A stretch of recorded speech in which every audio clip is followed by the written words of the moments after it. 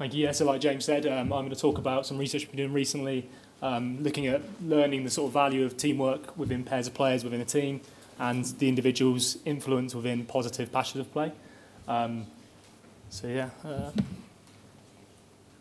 first of all, I'm going to take you a bit around a background about ourselves and the research that we do. I'm then going to take you through a model of the teamwork that we've come up with.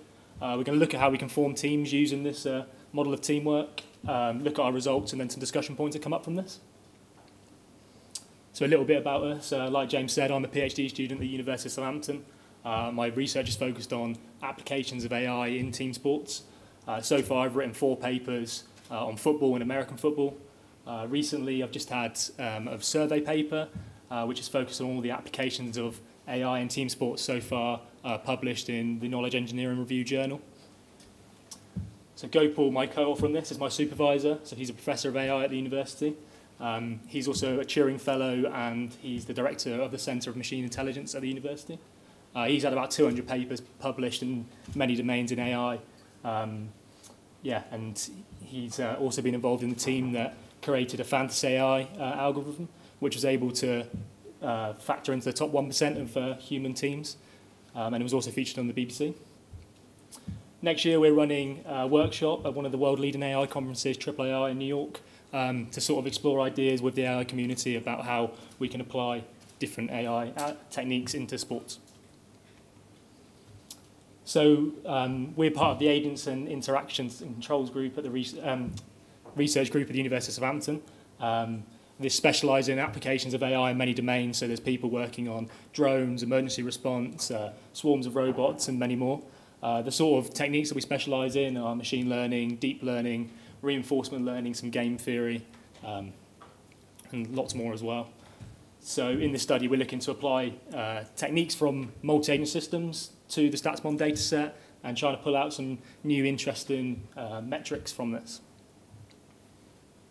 So we decided to look at teamwork.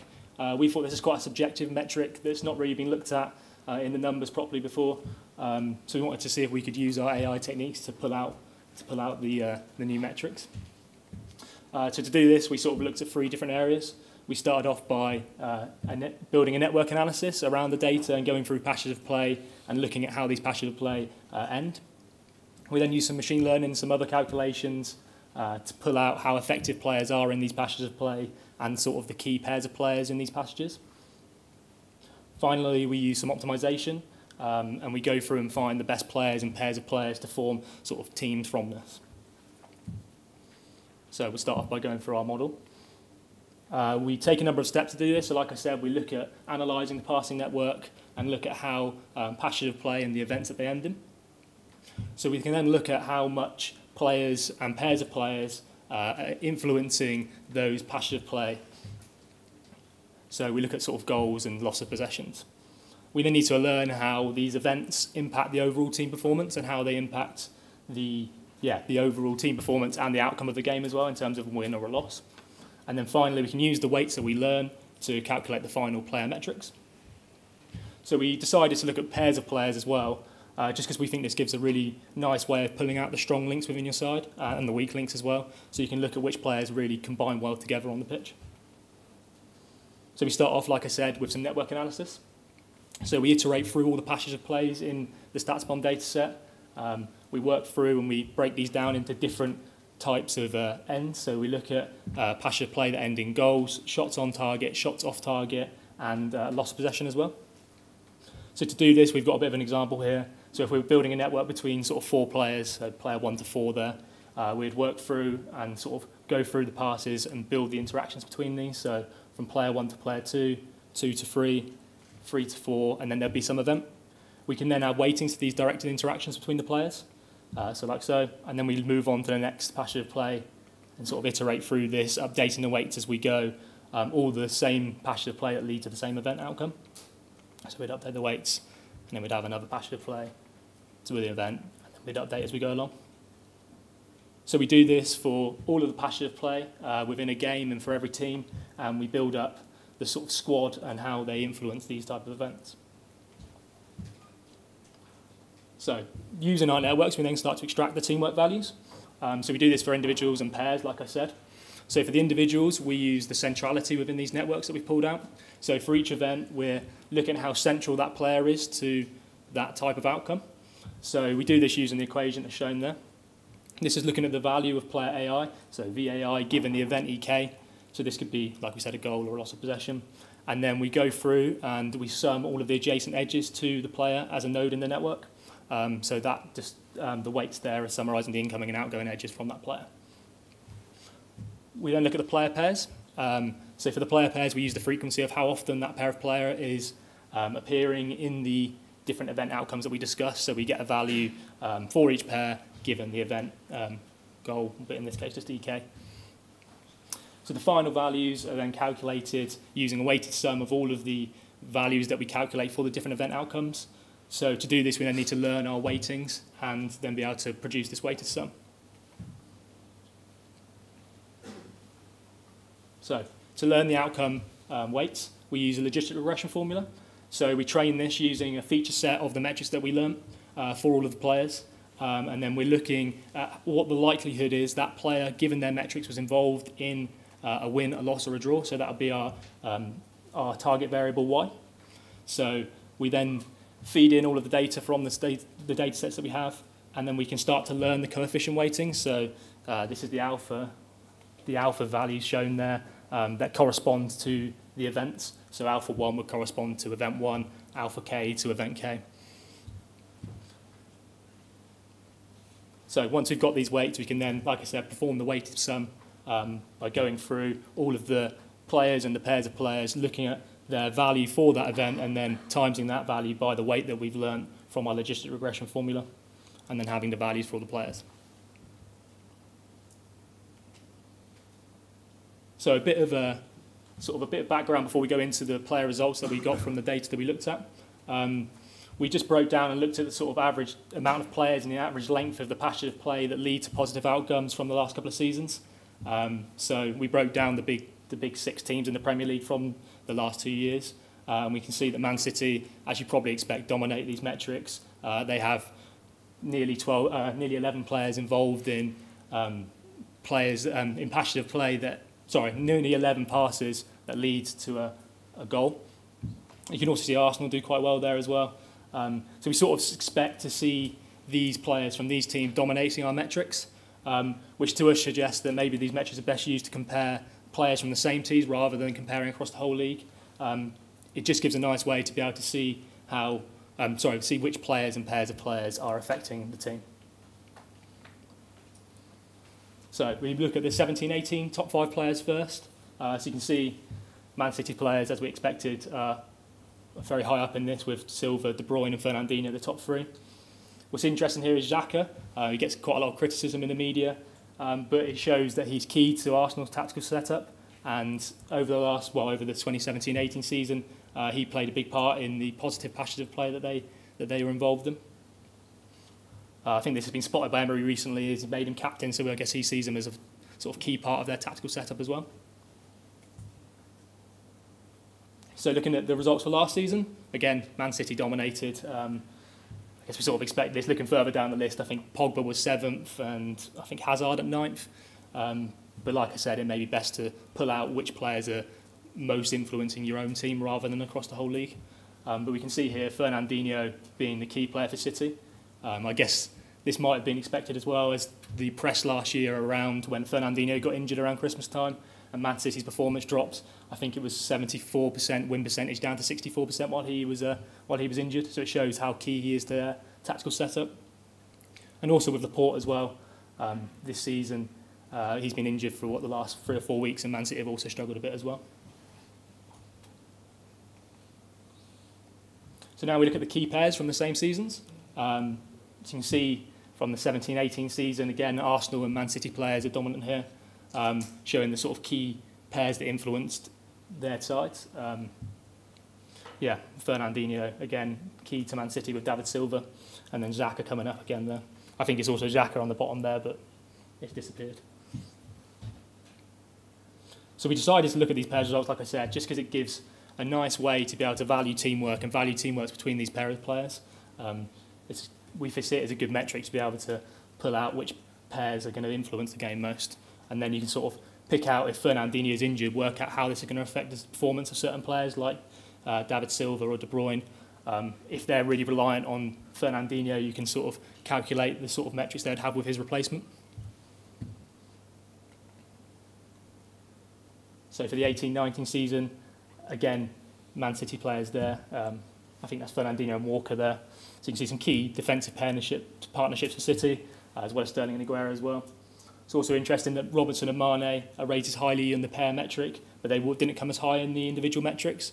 I think this shows how key their partnership was to Liverpool this year, which isn't shown as often in the media. But for us, that was their key partnership in terms of passion of play. And between them, they had, I think, 22 goals and 11 assists last season. Also looking a bit further down here, 10th place was Callum Wilson and Ryan Fraser, who last season combined for a number of goals and were rated highly on our metrics, showing that even though Bournemouth don't play the sort of style that's rated highly using our metrics, they've still managed to break into sort of the top players, where the rest were sort of dominated by the top six.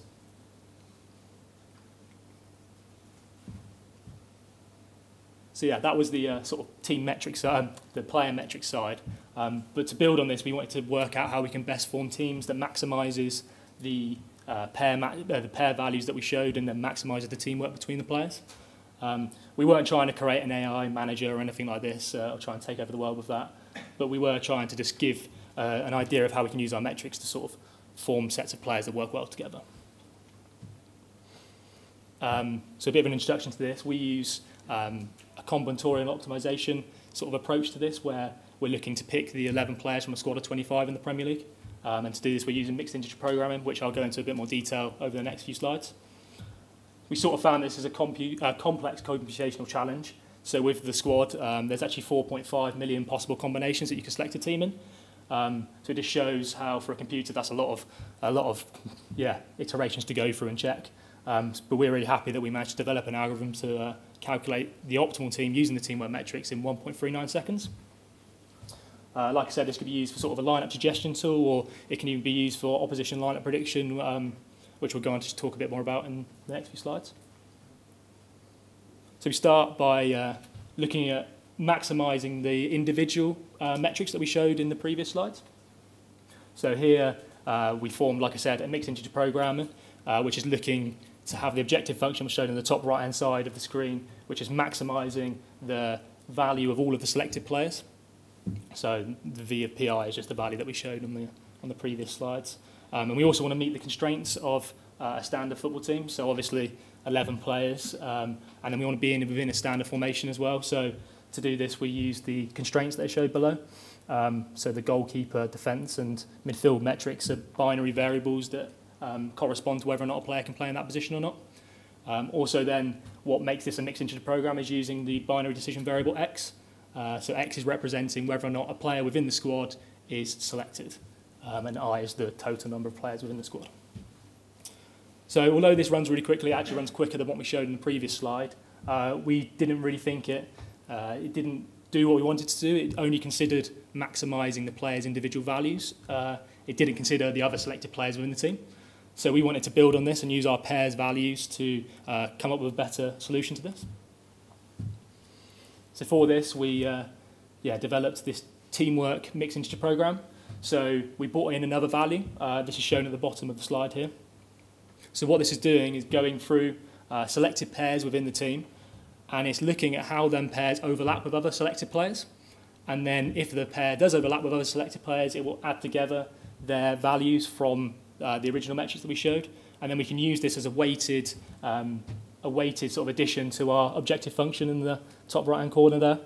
So what this is saying is we're looking now to maximise the value of selected pairs while also maximising the influence with the other selected players within the team. So what this is saying is, just looking at the overlapping pairs and adding where they overlap. So for this, we had to change the binary decision variables around a little bit. So x now represents whether or not a pair is selected, which meant that we needed to have another binary decision variable to represent the players who were selected so we could still meet the constraints of the problem. So z is now the player binary decision variable, and then that still allows us to meet our constraints within the team.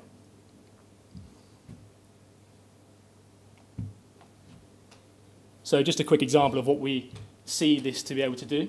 So this is just an example of 8 players here. The darker red lines represent strong links between players. The dashed red line represents weaker links between the players. So what our algorithm allows us to do is maximise the players who are selected with strong links between them. So even though player 1 might not have a strong relationship with player 6, we know that there's a sort of route round the side that they'll be able to work well with other players who are selected.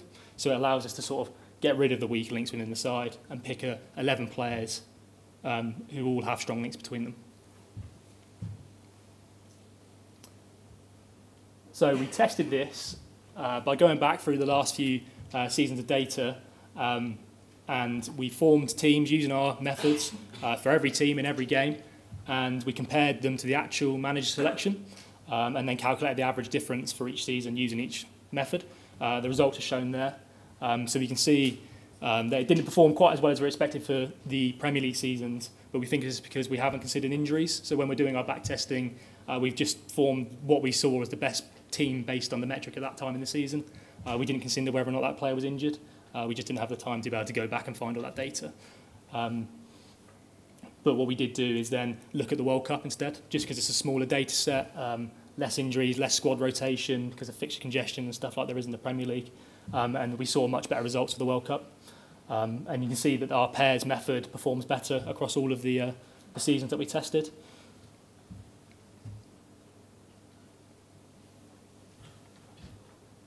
So we also did some further testing just to sort of test our metrics a little bit more.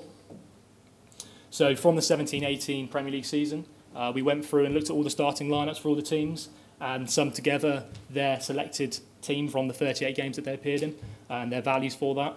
And then we plotted that on the x-axis, and then the y-axis is the number of goals that were scored by a team in that season. So you can see Man City far away on the right-hand side there. I think they scored 95 goals, was it that season? Yeah. And that was the season they got 100 points. And then you can see the other big 5 Premier League sides in the middle of there, and the rest of the Premier League sort of bunched towards the bottom, sort of showing how there's a positive correlation between our teamwork values and the number of goals scored by a team. So building on this, we thought we could use our values to predict certain metrics of starting lineups within a game. So we went through and we started to use our values from the pairs and the individuals for the lineups to predict how many shots and goals would be scored and conceded for the game and how many passes they'd have. So we found that using our pairs method, we're able to have a 14% accuracy increase on shots, 13% on goals for, 7 on goals against, and then a 46% increase on passes. So the root mean squared error table over there is showing how close we could get to the number of shots and the number of passes that were made in the game. And we're quite happy with being within sort of 50 passes based on the starting lineup. Being able to predict this could give coaches and managers a bit more insight about how a certain lineup might perform. We also used it for just predicting the match outcome just to see how this correlates. So we used, like I said, our pairs algorithm, and we found that we had 62% accuracy when using this to predict the match outcome, which compares quite similarly to Dixon and Cole's. It's about what we expected it to be. So just some final slides to conclude and finish up. We wanted to sort of think about the real-world applications for this. It's not just some crazy metric that we've come up with. So we sort of thought it's the player rating system to start with. It can be used by coaches and managers to identify the strong links between players in their team and the weaker links as well. It could also be used by the media to sort of find which players are being most influential to a team and the way they're set up. Like I said, it could also be used for a team recommendation system, not as an AI manager, but just as a way to sort of make sure that you're picking teams with picking players with strong links between them. We also have done a bit of testing recently that when we've been identifying weaker links in the team, how we could use these metrics in scouting to be able to find players who may improve the team, and we've seen some really good early results on this. Like we said, we could use it for opposition lineup prediction, so being able to see what sort of lineup the team might be able to do based on the trends from the previous games. And then finally, based on the lineup that we're predicting, we can predict the metrics that that team might have and then produce tactical setups around this. So just a few discussion points. So firstly, we've shown how we can identify the pairs of players that have the strong link within the team, which, like we said, we can see being a really key tool and metric. We've also shown how we can form teams similar to a manager. So we think this shows how managers are considering these sort of things in the team. It also shows that probably the team that they're picking week in, week out is able to build a stronger teamwork metric between them, which is something we also considered there being a bit of a bias between 4 players who are selected often. So we thought if a team wanted to really adopt this, they could start to record events in training and look at which players are involved in training game, passage of play, and start to look deeper into what links they've got within their team. Also, we think in further work, we can start to think about opposition teams and strategies based on what the opposition's likely to play and use some game theory in this side of the work. So in summary, we've shown how we calculate our new metrics and how we can learn the weights of how certain events impact the game. And then we've shown the top players using our metrics. We've shown how we can form optimal teams using our teamwork metrics and then using our MIP optimization. And we've shown how we compare this to manage selections and how we can use these values to predict certain in-game metrics. Thank you.